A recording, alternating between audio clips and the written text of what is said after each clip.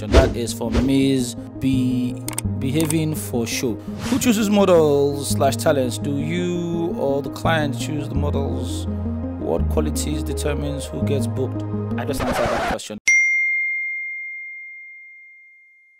Been a fan since forever. This is Daniel Ade Minoko. Sorry if I'm butchering your name.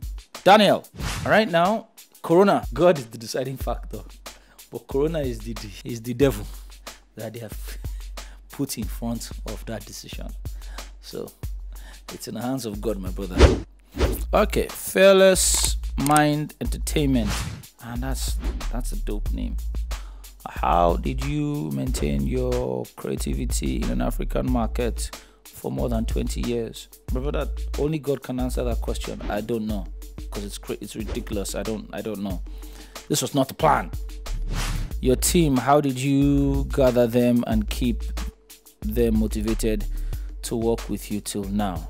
All right, I gathered my team in phases. The first team I ever put together was a combination of some people who knew about filmmaking and other people who didn't know anything about filmmaking but were dedicated to making something of their lives. As in truly dedicated, because I could see them. It was not social media. I literally saw them and I saw that they were dedicated to whatever it is that they did, whether it was cleaning, whether it was being electricians. They were truly dedicated to it, and that's pretty much how my team got picked. I also had a good producer at the time who helped me in picking this team. Shout out to Rose and Biodun from Jungle. Right, they were part of my initial team. As the industry grew, I started picking other team members. Now, motivating them. A lot of people who would work with me would tell you that I killed their motivation at some point, because I can be very stern about what I want, and some people weren't used to that. Some people just didn't ever get used to the frequency of work, just how hard we had to work, and stopped working here. Some people stopped working because the pay at the time wasn't good and they thought that they deserved to get paid better. So I haven't always motivated people that I work with. I tried to.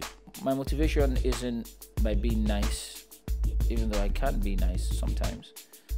But it's mostly by trying to create the environment for you to learn, and from time to time trying to teach. But because of the circumstance of this industry, it's baptism of fire. You're learning while we're working, and if you screw up, it affects the entire chain.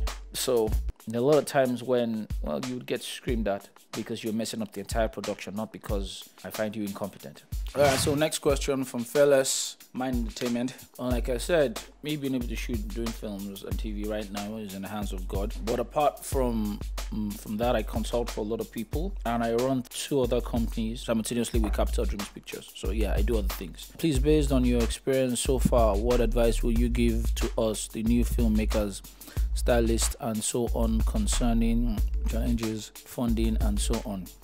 This is a completely different topic on its own. I'm taking the funding part of it. Funding, I don't know. I don't have any advice in terms of funding, because funding is borderline almost impossible these days. Yes, there are a lot of grants out there. There are a lot of people that say that they're offering funds, but I haven't received any. Have I applied for? Maybe not grants, but I've applied for other things, and yeah, didn't work out. So I can't sit here and tell you, oh, go to this place, apply for funding here and there. I can only say that it's the hustle, my brother. It's the hustle, right? God is all we really have at the end of the day. What works for man A doesn't necessarily work for man B, right? All the fingers are not equal. Be patient and be as focused as you possibly can. Focused and dedicated as you possibly can, but most importantly, love what you do. Please, what is the unique thing about the 5th question?